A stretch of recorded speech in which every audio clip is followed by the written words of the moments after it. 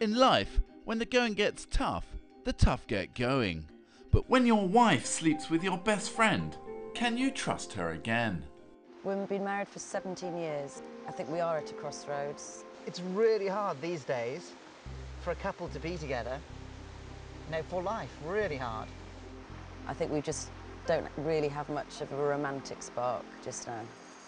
US Army Special Forces Captain Mykel Hawke is a trained interrogator and a survival expert with a master's degree in psychology. Using his military training, he's devised a set of exercises to test couples to their breaking point. Every relationship has secrets, but if they try to hide them from me and lie to me, with my interrogator background, I'm going to bust them down.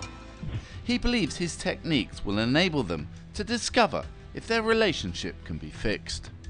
TV journalist Ruth England has filmed in some of the world's most dangerous locations. An adventure junkie, she thrives on pressure, and she finally met her match when she fell in love with Mike. Will you listen to me and do things that I say? Marriage can be a bit of a battle, but they believe you can save yourself years of rowing with a bit of tough love. I think the real issue going on here, at least for Alan, is I think it's something psychosexual. Be interesting, maybe I could learn a little more about our relationship. What I felt he was doing to upset me, I think, was the bullying and lack of attention. This is therapy with a difference. Forget the couch and grab your combats. I just want to go down! It's marriage guidance, jungle style.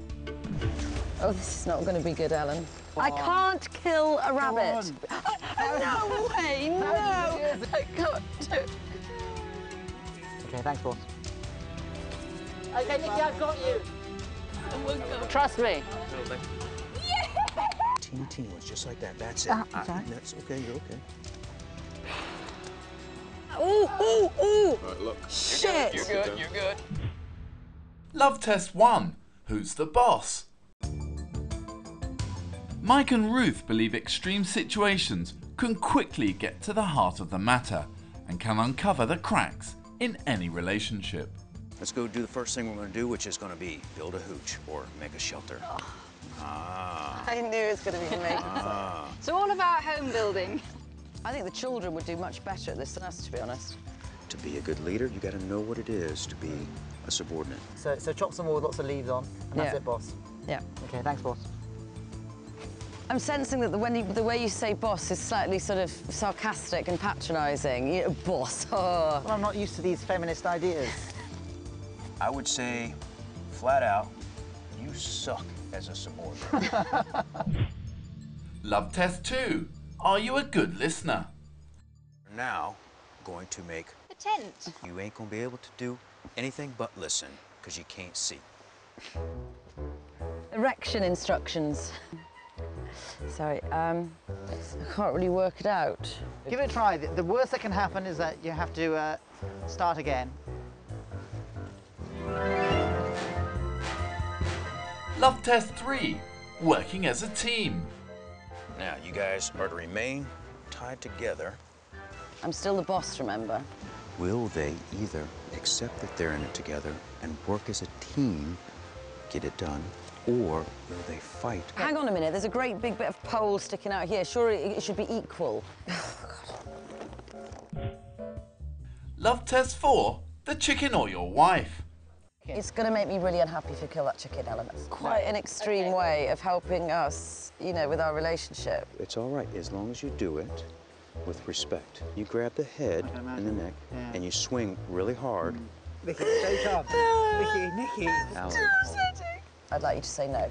I'd like you to say no and not think, oh yeah, you know, cool Mike wants me to kill a chicken. I want you to do what I will not kill the chicken.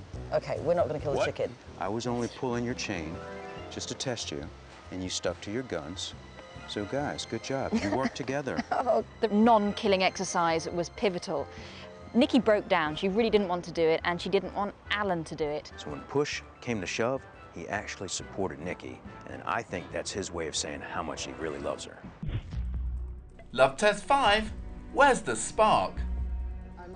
The fire exercise is all about nurturing, patience. All right, that's good. With only 3 matches, how long will it take? Oh, bloody hell. Okay, it's all right. This time they have got the same common goal. You can see it's absolutely chucking down, it's cold, it's wet. They have a vested interest in getting this done and they're working together. All right, that's good. You guys are doing good. Real good. Keep that going, keep that going. Sweet. Nikki, you should be euphoric. We have fire, we have heat. Yep. Love test 6. Once bitten, twice shy. We're gonna do a little trust building on this here thing. Let's go. Yeah, I'm sailing, Nikki. This is brilliant. Someone go with me. Love is a battlefield, and out in the wilds, all the cracks are exposed. You got burned and you're holding back. Instead of just saying, hey, you know what? Until I open up and let her know I trust her again, she's always gonna be upset. That's a woman thing. Okay, Nikki, I've got you. Don't worry, I've got you. All right, talk to her now. Let There you go, one hand, good. And now second hand. Let go. Let go. That was just brilliant. That was all about trusting Alan, and she did it. She's halfway down a rock face, and she let go. That's incredible.